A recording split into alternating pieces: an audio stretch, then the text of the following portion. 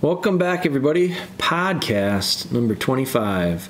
Wanted to, again, thank you guys for helping us with some topics to discuss. A lot of times I come up with stuff that just comes to me, whether it be something that we're doing in training, question that comes some way or another, but a lot of times it's direct messages. So I'm going to do a Facebook one again. Our last one was a Facebook one. This is going to be a Facebook one too. I think it's going to come or be based on a Facebook question, but I do think it's perfect timing. I think it's really a great question from this guy. His name was Brian. It was real. It showed me a lot of his awareness of what was going on. He actually, I'm looking back on it, and he had sent me a couple messages. So I got a message from him back in May. This one that I was going to talk about today was a question that came in June, early June, a couple weeks ago. But so he, and I didn't even realize, I'm just reading quick his last one. He had a 4-month-old puppy back in end of May.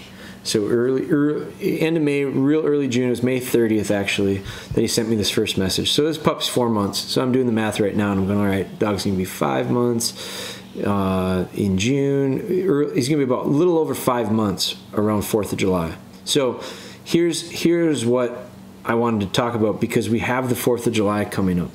We're about a week away, a little more than a week away. Yeah, next week. Week from 2 days from now. Yeah. So the 4th of July is notorious for creating gun-shy dogs, whether people like it or realize it or not. I do think that the 4th of July, in situations like the 4th of July, are the biggest culprit when it comes to creating a dog that gets nervous around loud noises, gun-shy. Gun-shy doesn't always come from guns. I think that needs to be really understood. I think most of the time it doesn't, unless you're real rammy about it and you just start shooting over young pups. I mean, that is one way to do it. But I think a lot of times it happens inadvertently. And so this guy, Brian, he's from Iowa, and he sent me this message, and I thought it was really a good question on his part because of his awareness of some of the things that were going on. This was on June 4th, so literally 1 month ahead of time he's thinking about this. So I'm going to just read his question, read some of my responses, and then we'll go into it a little bit. But it says, what is your opinion on age to start training to gun noise? My pup is 4 months old, which I know is young, but I'm worried about the 4th of July and my neighbor's obsession with fireworks, scaring him as he is an outside dog. Thought maybe if I get him used to gunfire prior to the 4th, it won't be an issue. So I think I messaged back to him. I said, I think the time is right when the pup is ready, not based on age. I use retrieve in the intro process, so that needs to be first in place with confidence in a very positive place. 4 months old, I would not likely be ready to intro gunfire. I think there's a lot to be risked too early and very little to be gained. As far as the 4th of July goes, I think preparation is the key. Not knowing what your scenario looks like as far as your neighborhood, I would try to get a feel for what risks there might be. His answer was, unfortunately, it's normal small to medium fireworks to be shot off randomly basically the whole week as it became legal in Iowa. My direct neighbor has also a night that he sets off a big display that rivals most city fireworks, and it's close to me enough that makes my windows rattle. My plan was to have him let me know the night that he set off the big ones and probably just take the pup for a drive or get away from it. Just worried without intro to that loud noise prior to fireworks, it may be a poor intro. I said, I think you can start on some very slow, loud noises and bangs in preparation, but remember to do it at a great distance, slowly and incrementally. Over the next 3 weeks, I think you can go a long way in getting a pup ready for what they might hear on the 4th.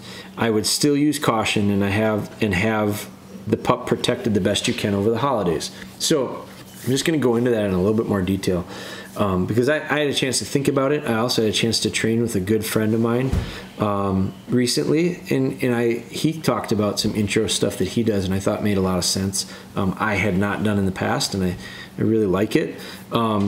Also, I've got Spry here, and there is a gravel pit down the road from us. It's about 3/4 of a mile down the road, but they're blasting today. They've gone 3 times where they blasted and my house shook.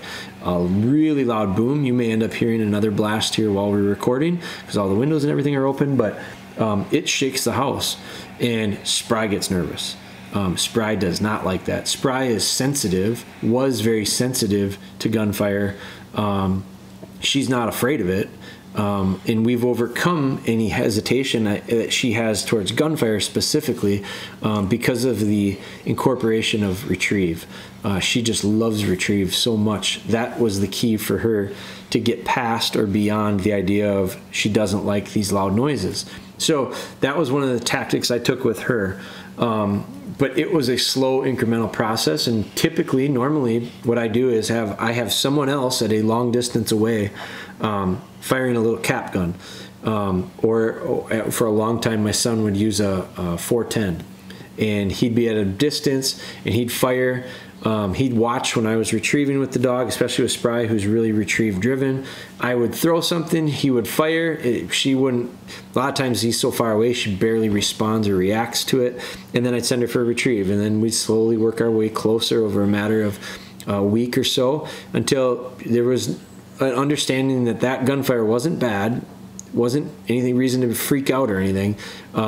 Actually was started to get associated with some of this retrieve. That's a very simplified way that we did it, and have had success doing it that way for years with lots and lots of dogs. I start someone else at a long distance away. Now, my buddy that I was training with this weekend, his name is Craig Korp, and he's a real knowledgeable guy, and I can learn stuff from everybody. I can really learn some stuff from him. He was talking about how he likes to not have a second person involved when he intros these dogs to some of these noises. His approach is himself. He wants to be the guy. And it made a lot of sense because he said, my dog's ultimately the most comfortable with me. Now, I like the idea of it being me next to the dog for sure. And having the gunfire at a distance, he likes to be the creator of the noise, knowing that his dog has a lot of trust for him as well. And he's a very patient guy as well. He's not in a rush to do things, so he's doing these things a little bit further down the road as well. But he'll start out at a distance, and he's pitching a bumper and making some noise himself verbally, hey, and then he's clapping and seeing what that dog does. And you think about it and you go, man, he's just clapping. It's nothing like a gunshot. But I'll tell you what, you can get some pretty quick, loud cracks by just clapping your hands. And so he likes to do it himself with this, make some noise, clap. See what the dog does, make a retrieve, we're good. Make some more noise, clap louder before he's ever bringing in a gunfire. I think with a young dog especially, that's probably a really nice a technique that I'll probably try. I usually don't get, I am conscious of young dogs. Let's say like your dog, this guy's dog is going to be 5 months old, so it's 4 months old when he messaged me in June. The dog in those couple months that you've had it, you got it when it's 2 months old. It's 4 months old here when you message me, so you've had it for 2 months. If you've been able to go for 2 months without that dog ever hearing anything loud, like it's hard to do. They're going to hear loud things, especially when they're real little and you're not thinking about it. And you got to be careful to try to avoid really loud things. But doing some walking around and clapping when they're little, we do. Getting pots and pans out of our drawers in our house when the dog is on place is banging and loud. And I'm not beating on the pots and pans, but just literally taking them out of the cabinets makes some banging. Somebody drops a pot on the floor and bang, bang, bang, bang, bang. That alone can get a little bit spooky for a young pup. So we want to make sure that we're not getting them skittish when they're real little. Use those chances as opportunities for training. When there are those things that happen, something falls over in the garage and makes a big loud bang and the dog puts its tail between its legs and kind of scoots away from it. You see that, call them to you and tell them how good they are. Let them understand that something following that loud noise isn't scary. It's dad gets happy and I get praised, and start to connect some positive things to it prior to when those things come up, use them to your advantage. So that's when the training really starts to intro to gunfire. Anytime there's a loud noise. Before there is an unexpected loud noise, I recommend building in some loud noises. And loud noises is a relative term. Clapping your hands can be a loud noise. Dropping a pot on the floor or a pan can be a loud noise. Replicate things that potentially are going to happen so they happen when you want them and you're ready for it, and your dog is you're able to respond really quickly to the dog and connect some of this positive stuff. Now, when it comes to like you preparing for 4th of July, you're not going to probably replicate some of the booms that are going to happen. I do think, and you've got an outdoor dog, it says, I would bend the rules maybe a little bit and bring the dog in. When you know that's going to happen. I do think it's smart to talk with the neighbor and let them know, hey, I've got this young dog and I want to make sure we don't scare the hell out of it. Could you let me know when the big show is going to be? Because you know it's coming and you know it's going to be big. If you want to leave during it. If you don't want to leave, at least bring the dog in. Don't leave the dog out on its own. Because if the dog's out on its own and this stuff's going on, he has nobody to comfort him. He has nobody to say it's okay. We don't want that. So I wouldn't hesitate to bring the dog in. Bring the dog in and put it down in the basement. Put it in a crate down in the basement. Don't make it be the first time you've ever put the dog in the crate, because that's a traumatic enough experience. But this is all preparation stuff. Put it in a nice, soft, or a nice, safe, comfortable place. Put a blanket over the top of the kennel. You get down in your basement in a kennel with a blanket over the top of it, the loudest booms in the world are muffled greatly. So I think you want to prepare for that. And so a lot of you guys in the next week, the fireworks will start. And so I think the preparation, the understanding of it, that it's coming, is really key to your success in navigating through it. I don't recommend.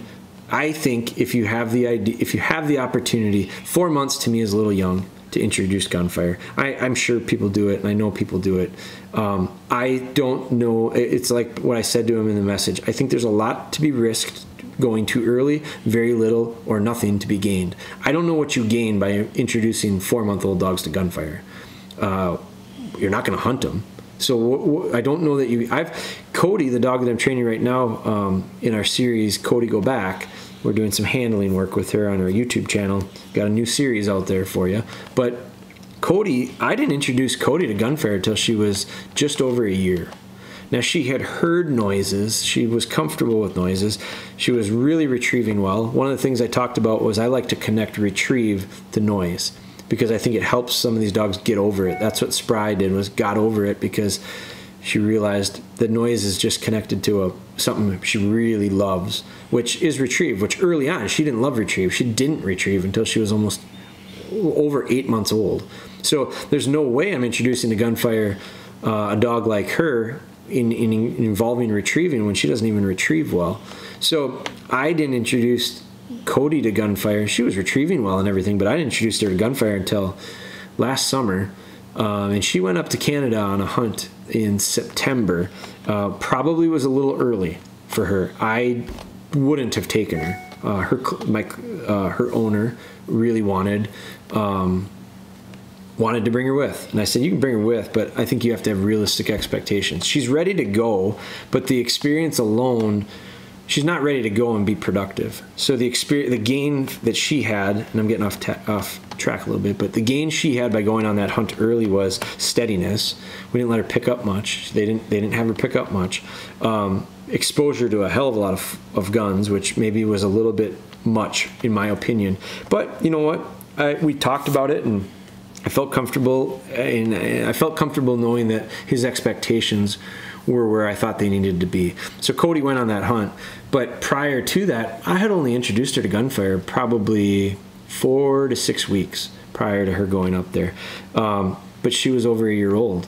And so because she was over a year old, because we had prepped for it, it's a lot like hold conditioning. And again, now I'm getting off track again. But hold conditioning is a hell of a process. And it's a nightmare if you have zero or little preparation for it and you just plug in a dog that has all sorts of problems and you try to fix it with hold. It's It's possible maybe, but it's really a task. Most people won't be able to get through it. What you really need, when hold conditioning becomes easy, is when from 8 weeks old or 7 weeks old when you get the puppy until 8 months old, which is probably about as early as I would be hold conditioning a dog. So you've got a 6-month window there that if you don't make a lot of mistakes and you actually prepare for the hold conditioning part by encouraging a dog to share a bumper with you or a dummy with you, hold onto the dummy when they come to you, not play tag, not play keep away, not play chase. You don't do a lot of bad things between 2 months and 8 months. And then at 8 months, and they're retrieving decently, and then at 8 months you decide, I think we're going to do hold conditioning because maybe something comes up, or whatever your reasoning is now is the time is right, and you start in on hold. It can be done really quickly and easily with very little effort and struggle if you've prepared for it properly. Intro to gunfire is the same way. If you prepare for it properly without formally doing it, but you make sure bad things don't happen prior, and maybe some good things, some little baby steps take place towards the ultimate goal of intro to gunfire in that window of time prior, it makes intro to gunfire really easy. So in this case, for Brian, he's thinking the right way. He's got a 4-month-old. He had a 4-month-old puppy. It's going to be 5 months old here soon. But start making sure that the things that happen between now and when you truly would do an intro to gunfire are on the path, at least going in the right direction. At least they don't have to be completed and they don't have to be finalized, but at least put them in the right direction. And then when you get there, you're already moving. You've got the momentum of what you've built into it to that point. I think that idea can be applied to most things we do with dogs. So getting off on a tangent, but you name it, hold conditioning, totally. You can prepare a dog before you ever do hold with them. Steadiness. It is not hard to steady up a dog that has not been spun up. It's easy to steady a dog formally when you've been steady from day one. That's why I'm a big believer in don't start out putting in these habits early that you're looking to have down the road, because it makes it so much easier when you get to that point. Don't spin a dog up, get them loose, get them breaking, encourage it, reward it, throw bumpers for them when they break, and let them get retrieves and let them be hell raisers. And then all of a sudden you turn around 180 and you ask them to be steady. You're making your job so hard. Start out early on and build in habits early with reasonable expectations and understanding of what they're capable of. And by the time you get to the point where you're going to start doing some of this stuff more formally, it just comes, man. It's really easy. So that's the advantage of having young dogs. That's the advantage of, if you're listening to this right now, having a young dog is a huge advantage, because you've got a relatively blank slate and you control a lot of what gets put into them. Where if you've got an older dog, the disadvantage to the young dog, if you're listening to this and you got a young dog, you got that. I just told you what your advantage is. Your disadvantage is it's going to take a while till you get to do everything you want to do, because you can't rush it. Not successfully. You'll have problems if you go too fast. So the downside of that young dog is you have to be patient. Your older dogs, you can get into things a lot quicker usually if they're a little bit older, because they should have a little bit more in them as far as foundation goes. But if they don't, you're in the same boat as the puppy, just with an older dog. And maybe a little bit harder because they've got bad habits that have formed over a period of time that need to be changed before you can put the stuff you want into them. So just, again, off on a little bit of a tangent, but a lot of these principles and ideas that I really, really believe in can be applied to everything from intro to gunfire, steadying up a dog, to hold conditioning, to place training, to recall. You could just about anything. You could apply the same theory. So that's it, man. Number 25. 25 is done. We are what is that? It's a quarter to the century mark. I like little number games in my head, and we are 1/4 of the way to episode number 100. So thank you for supporting. Thank you for listening. If you would subscribe, we'd love that. If you would rate it, we'd love that. If you would follow us on some of our social platforms. If you like this and you're not following us on our social platforms, I think you'll like our social platforms a lot more, because podcast is good, but it's audio. We actually are recording it right now. We video them, and we're going to turn them into kind of like video podcasts on our YouTube channel. But you can watch them, but there's really not that much exciting. It's just us sitting in my kitchen. But we on our other platforms, we've got videos, training videos. I think some of those are real valuable because of how many mistakes happen. I just think that, for us, with Wonder Boy in the fold here, Ben, he has been such an addition to us from a production standpoint. He's running better cameras and he's editing, and he's versus me holding an iPhone for the way I did it for years. Not to say that doesn't have value, but it's harder to get the value out of it. But we've got these tools with Ben that Ben brings to the table, and what really is the most valuable part is that he edits. You do some editing, but you don't cut out the stuff that doesn't look good, and you don't cut out the things that go wrong. We're very candid in the stuff we show intentionally. It makes me look bad at times. I don't care, because I'll be quite honest with you. I make lots of mistakes, lots of them, and my dogs make a lot of mistakes. And when my dogs make mistakes, I'll be the first person to tell you that it's primarily because of something I've done. Almost always. Rarely do they truly make a mistake. It has to do with how I set them up. So I'm not afraid to say that. I say it with zero hesitation. I think that it's important for people to see it. So our goal with some of that stuff, like Cody Go Back and Live with Spry and some of that stuff was, and those are all playlists on our YouTube channel, but also on our Facebook, our Instagram. I've used Instagram stories a lot lately, just to do really short little things that never make it anywhere else. We don't put them on our what do you call the Instagram feed or whatever? Yeah. I don't put them on there. I don't put them. They don't get to Facebook. They're simple little 15-second video, 15-second video, 15-second video of what we're doing. A lot of times it's training stuff. Occasionally I'll sprinkle in a cute picture of our little Lily and our new baby, but it's more a look into our everyday life stuff. But I do think there's some value in it, and I think it connects the dots between some of the stuff we're doing that are being recorded. This morning we did a Cody Go Back episode, and we incorporated her jumping over a fence.